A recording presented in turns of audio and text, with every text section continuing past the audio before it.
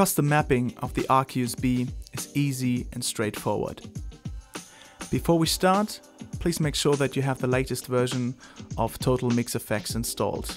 If you're not sure, go to the RME downloads page and select the latest driver for your RME audio interface. When you're in Total Mix FX, go to the Options tab and click on ARC and Key Command Settings.